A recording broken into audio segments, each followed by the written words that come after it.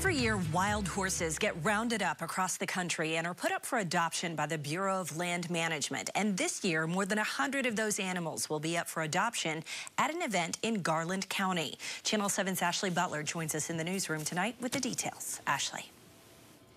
That's right, Beth. This event is designed to improve health in overpopulated herd management areas within western states while also saving taxpayer money. The Wild Horse and Burro Placement event is back in the state of Arkansas. Today we've got well over 100 horses and about 30 burros. They're going quick.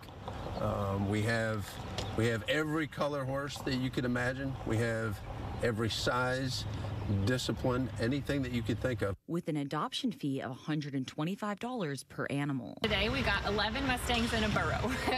Designed to improve overpopulated herd management areas while also saving taxpayer costs. As the horse herd populates every 4 years, doubles every 4 years, we have to remove animals to prevent degradation to the land. BLM's adoption incentive program even having the potential to aid mental disorders. The program actually, as good as it is for the horses too, it's good for the participants. So we find that a lot of times that this equine type therapy helps with the symptoms of PTSD, depression, anxiety, and things like that.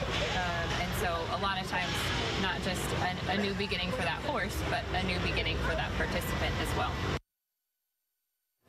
You must be at least 18 years old and able to verify the animal's access to food, water, and adequate shelter in order to adopt. On your side in the newsroom, I'm Ashley Butler. All right, Ashley, thanks a lot. And animals adopted or purchased must be transported in an approved trailer. The event runs through Saturday.